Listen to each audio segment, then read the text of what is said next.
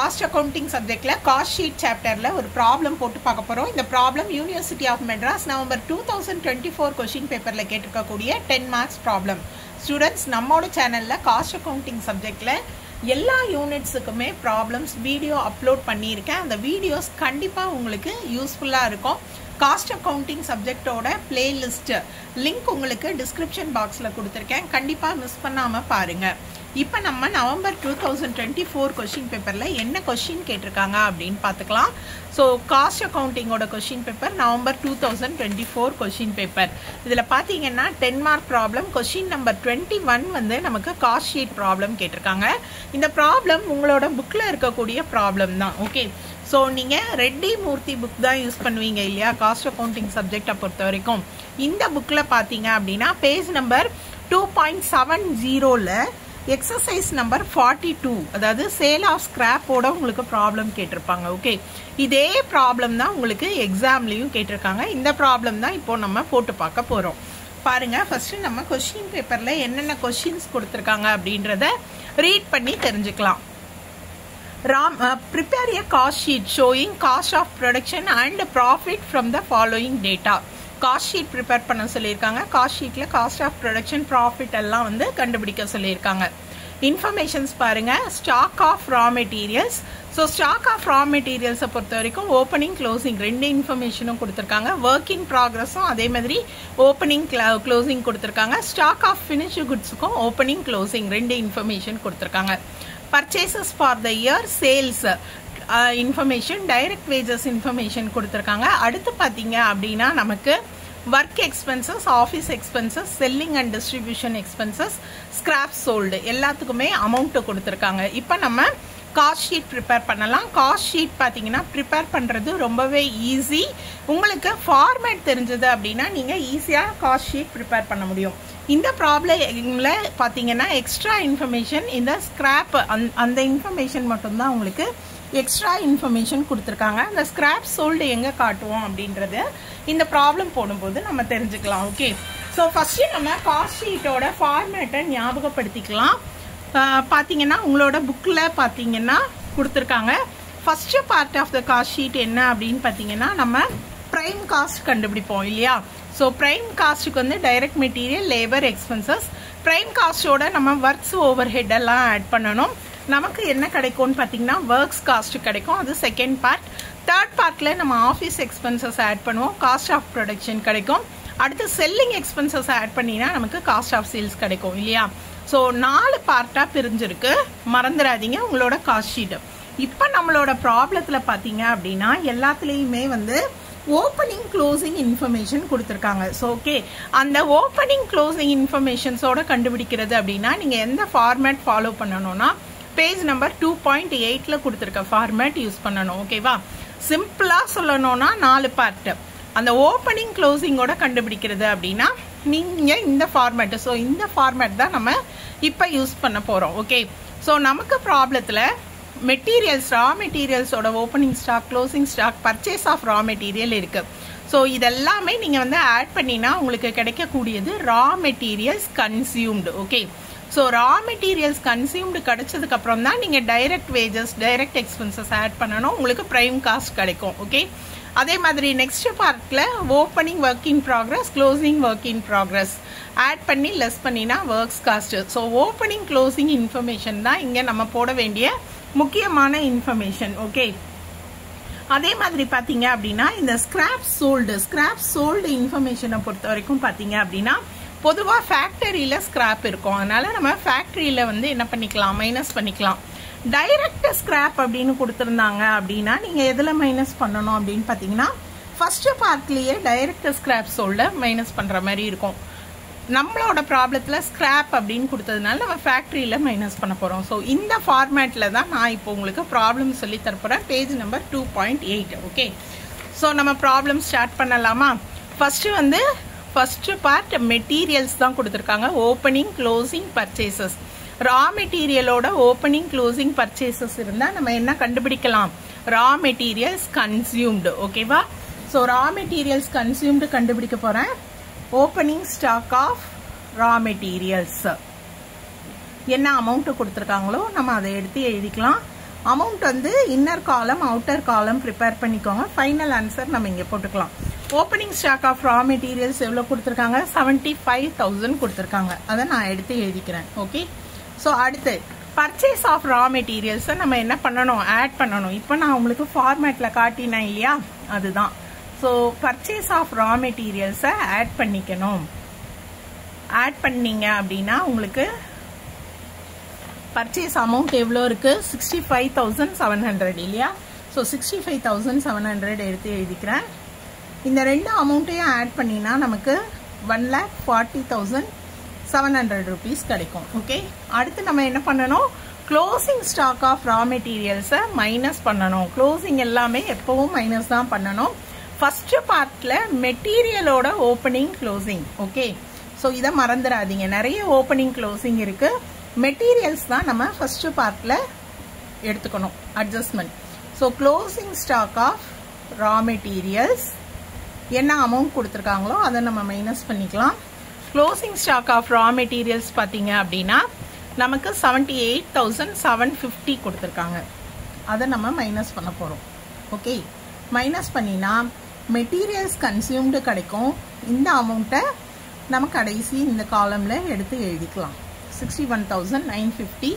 இப்போ நம்ம கண்டுபிடிச்சது ரா மெட்டீரியல்ஸ் கன்சியூம்டு. ஓகே. சில ப்ராப்ளம்ல டைரக்டாவே ஆரம்பிச்சிருவோம். நம்ம direct material, direct wages, direct எக்ஸ்பென்சஸ்னு இந்த ஃபார்மேட் படி தான் நமக்கு சம்மு போகுது இல்லையா? ஸோ ஃபர்ஸ்ட் பார்ட் நம்ம முடிச்சிட்டோம். Direct materials, raw materials consumed வரைக்கும் நம்ம கண்டுபிடிச்சோம். ஓகேவா? ரா மெட்டீரியல்ஸ் கன்சியூம்டு கண்டுபிடிச்சதுக்கு அப்புறம் டைரக்ட் வேஜஸ், டைரக்ட் எக்ஸ்பென்சஸ் இருந்தால் ஆட் பண்ணணும். நம்மோட ப்ராப்ளத்தில் டைரக்ட் வேஜஸ், டைரக்ட் எக்ஸ்பென்சஸ் கொடுத்துருக்காங்களா? டைரக்ட் வேஜஸ் மட்டும் கொடுத்துருக்காங்க. ஓகேவா? ஸோ டைரக்ட் வேஜஸ் ஆட் பண்ணினா நமக்கு என்ன கிடைக்கும்? Prime cost. ஸோ இப்போ நம்ம டைரக்ட் வேஜஸை ஆட் பண்ணிக்கலாம். டைரக்ட் வேஜஸ் அமௌண்ட் என்ன கொடுத்துருக்காங்கன்னு பாருங்க. நமக்கு 51,450. நான் அதை எடுத்து எழுதிக்கிறேன். இது ரெண்டுத்தையும் ஆட் பண்ணீங்க அப்படின்னா நமக்கு என்ன கிடைக்கும் அப்படின்னு பார்த்தீங்கன்னா அமௌண்ட்டு 1,13,400. ஓகே. இப்போ நம்ம கண்டுபிடிச்சிருக்கிறதுக்கு பேர் தான் என்னது? Prime cost. So first part prime cost கண்டுபிடிக்கிறது. ஓகேவா? செகண்ட் பார்ட் வந்து நம்ம ஒர்க்ஸ் ஓவர்ஹெட், ஒர்க்ஸ் எக்ஸ்பென்சஸ் இல்லை ஃபேக்டரி எக்ஸ்பென்சஸ், மேனுஃபேக்சரிங் எக்ஸ்பென்சஸ் சொல்லுவோம். அது ரிலேட்டடாக எல்லா இன்ஃபர்மேஷனையும் அட்ஜஸ்ட்மெண்ட் பண்ணணும். செகண்ட் பார்ட்ல வந்து நம்ம ஆட் பண்ண போட ஓப்பனிங் க்ளோசிங் இன்ஃபர்மேஷன் என்னன்னு பார்த்தீங்கன்னா work in progress, work related, factory related, manufacturing related அப்படின்னு சொன்னா இல்லையா? ஸோ செகண்ட் பார்ட்ல எல்லாமே நீங்கள் work related, work in progress related minus பண்ணுவீங்க, ஆட் பண்ணுவீங்க, அட்ஜஸ்ட் பண்ணுவீங்க. ஸோ ஒர்க் இன் ப்ராக்ரஸ்க்கு நமக்கு என்ன பண்ணியிருக்காங்கன்னா ஓப்பனிங் க்ளோசிங் ரெண்டுமே கொடுத்துருக்காங்க. ஸோ ஒர்க் இன் ப்ராக்ரஸ்க்கு முந்தி ஒர்க் எக்ஸ்பென்சஸ் ஏதாவது கொடுத்துருந்தா ஃபர்ஸ்ட் ஆட் பண்ணிக்கலாம். நமக்கு ஒர்க் எக்ஸ்பென்சஸ் கொடுத்துருக்காங்க. அமௌண்ட் பார்த்தீங்கன்னா 25,020 rupees கொடுத்துருக்காங்க. ஓகேவா? ஃபர்ஸ்ட் நான் ஒர்க் எக்ஸ்பென்சஸ் ஆட் பண்ணிக்கிறேன். ஒர்க் எக்ஸ்பென்சஸ் கொடுக்கலாம், ஒர்க் ஓவர் ஹெட் கொடுக்கலாம், ஃபேக்டரி எக்ஸ்பென்சஸ் கொடுக்கலாம், மேனுஃபேக்சரிங் எக்ஸ்பென்சஸ் எந்த பேர்ல வந்தாலுமே அது செகண்ட் பார்ட். ஓகே. ஸோ 25,020 இதுக்குரிய அட்ஜஸ்ட்மெண்ட் எல்லாம் நம்ம இங்கே எடுத்து எழுதிடலாம். இப்போ add opening work in progress less closing work in progress. எப்பவுமே ஓப்பனிங் எல்லாம் ஆட் பண்ணணும், க்ளோசிங் எல்லாம் நம்ம என்ன பண்ணணும்?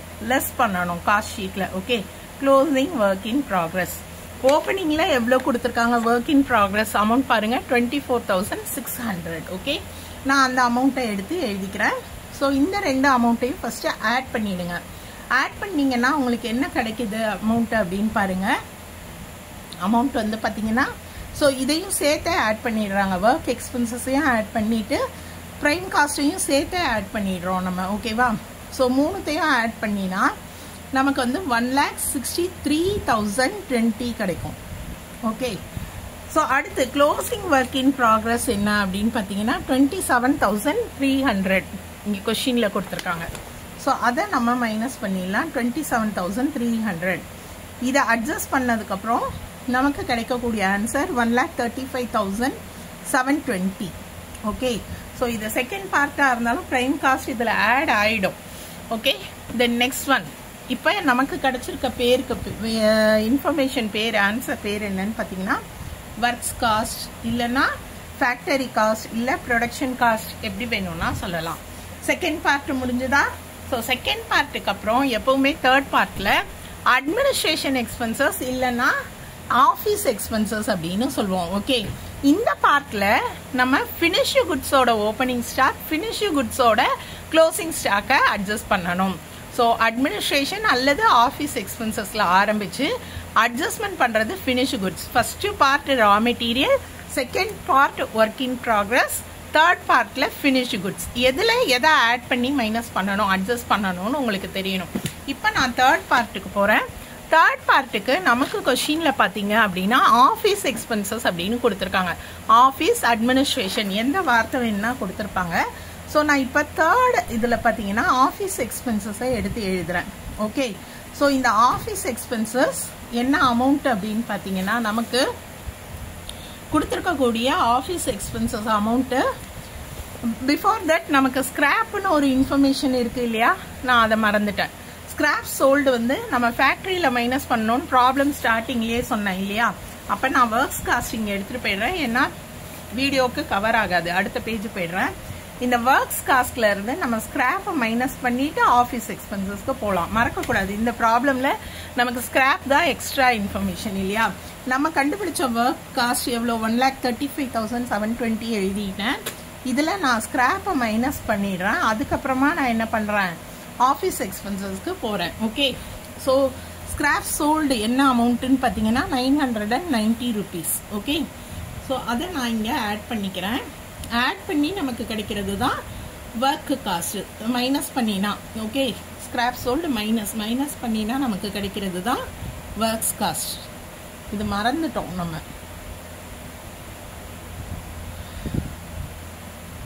Final works cost. அடுத்து இது வரைக்கும் வந்தது ஒர்க் எக்ஸ்பென்சஸ். அதுக்கு அடுத்து நம்ம என்ன பண்ணணும்னா ஆஃபீஸ் எக்ஸ்பென்சஸை ஆட் பண்ணிடணும். Third part office expenses. So office expenses என்ன கொடுத்துருக்காங்கன்றதை பார்த்துக்கோங்க. ஆஃபீஸ் எக்ஸ்பென்சஸோட அமௌண்ட் வந்து 20,610 rupees. 20,610 rupees. நான் என்ன பண்ணுறேன், எப்பயும் போல் இது ரெண்டுத்தையும் ஆட் பண்ணி டோட்டலில் போட்டுடுறேன். அதுக்கப்புறமா ஓப்பனிங் ஸ்டாக்கை ஆட் பண்ணிக்கலாம். ஓகேவா, இப்போது என்ன அமௌண்ட் கிடைக்கும் பார்த்தீங்கன்னா 0, 4, 7ஐயும் 6ஐயும் ஆட் பண்ணிங்கன்னா 13. அடுத்து 5 இல்லையா, 5, 1,55,000 நமக்கு கிடைக்கிறது 340. ஓகே, ஆட் பண்ணியிருக்கேன். அடுத்து இதோட நம்ம என்ன பண்ணணும்னா opening stock of finished குட்ஸை add பண்ணணும். Opening stock of finish goods என்ன அமௌண்ட் கொடுத்துருக்காங்கன்னு பாருங்க, 52,080. 52,080. ஸோ இதை நம்ம இப்போ ஆட் பண்ணிக்கலாம். ஆட் பண்ணினா நமக்கு என்ன அமௌண்ட் கிடைக்குதுன்னு பாருங்க, 2,07,420. இதில் இருந்து க்ளோசிங் ஸ்டாக் ஆஃப் ஃபினிஷ் குட்ஸை நம்ம மைனஸ் பண்ணணும். ஓகே, ப்ராப்ளம் ரொம்பவே ஈஸி. நமக்கு எந்த ஸ்டெப்பில் எதை அட்ஜஸ்ட் பண்ணணும்னு தான் தெரியணும். 47,250. 47,250. ஓகே, ஸோ இதை நம்ம மைனஸ் பண்ணினோம் அப்படின்னா நமக்கு என்ன அமௌண்ட் கிடைக்குது பாருங்கள். 12ல் 5 போச்சுன்னா 7, 3ல் 2 போச்சுன்னா 1, 0. ஸோ 6, 1,60,170. இது பேர் காஸ்ட் ஆஃப் ப்ரொடக்ஷன். ஓகே, ஃபார்மேட்டை தரோ பண்ணினா காஸ்ட் ஷீட் போடுறது ரொம்பவே ஈஸி.